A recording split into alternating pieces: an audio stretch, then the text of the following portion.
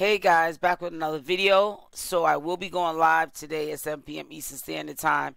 I actually, after I get off of this video, will be setting up the live for Sunday at 7 p.m. So hopefully you'll be able to join us.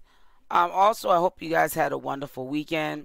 Now, as you guys know, Queen Opp will be going to court December 1st, and will be able to get a clear picture of what she is looking at, what's ahead.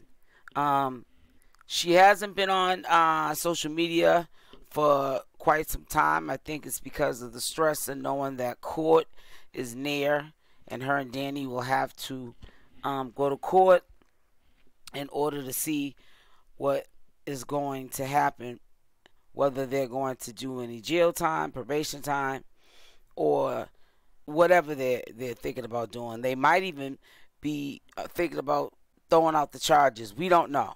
You know, the courts can be kind of tricky. Sometimes we look at things in a worst case scenario and they end up turning out better than what you thought that they would. I have saw Danny doing some IG stories. They sounded like some subliminals. It appeared that maybe Danny and Queen Opp are going through some turmoil. I wouldn't put it past if they were or not, because we all know that they fight online, so you can only imagine what they do when they're offline. But it just seems like I've been noticing that Danny has been doing story IG lives, throwing subliminals, like, you know, there's not happy days in her life right now, whether it's an issue between Queen Opp and her, or, you know, that car accident she got in a long time ago, and she was the only one that survived that wreck. I remember her bringing that up, like that was heavy on her mind a couple of days ago.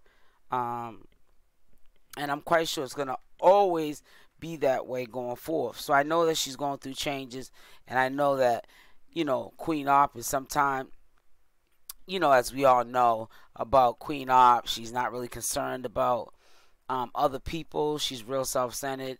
So, you know, hopefully Danny gets through that. And then with her going to court, you know, speaking on Danny, she's probably stressing about that as well. So hopefully no one throws anybody under the bus. Hopefully Queen doesn't do it to Danny, and Danny doesn't do it to Queen. And everybody just lives in their truth. And Michelle, you know, gets the justice that she needs. But in a lot of cases, like I said, don't be surprised if she gets a slap on the wrist, her and Danny, and, you know, Michelle doesn't get any justice served. It happens all the time in these sort of cases. So we're going to play it by ear. And like I said, hopefully something good comes out of it for Michelle, so that she can heal, go on with her life, and hopefully stay away from Queen Opp once this is all said and done.